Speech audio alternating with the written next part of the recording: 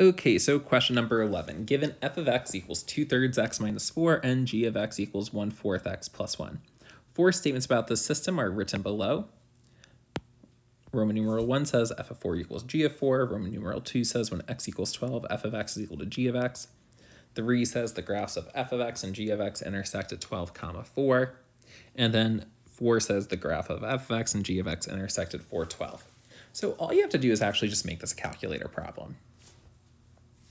I'm going to type in f of x into y1. I'm going to type in g of x into y2.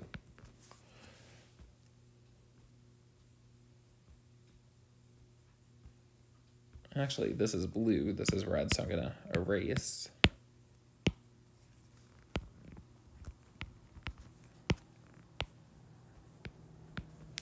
So in y1, I'm going to put my alpha y equal enter 2/3 x minus 4. And then I'm going to do my alpha y equal enter my 1/4 x plus 1. Now I'm going to hit second graph, and I'm going to inspect the values that they're talking about. So if I look, Roman numeral 1 says f of 4 is equal to g of 4.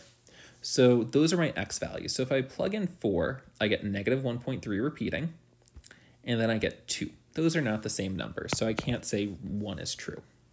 So I can actually go down here to my answer choices and get rid of any answer choice that says 1. Can't do choice 1, can't do choice 2, but I can get rid of choice 3. Number 2, when x equals 12, f of x is equal to g of x. So what they're saying is f of 12 equals g of 12. Let's see if that's true. So I scroll down to x equals 12, and I get 4 for both of them. That is true. So I know that it can't be choice 2 because that says only Roman numeral 4. So right now it has to be choice 1 or choice 4. So I am actually going to not even look at Roman numeral 4. I'm going to look at Roman numeral 3. It says the graphs of f of x and g of x intersect at 12, 4.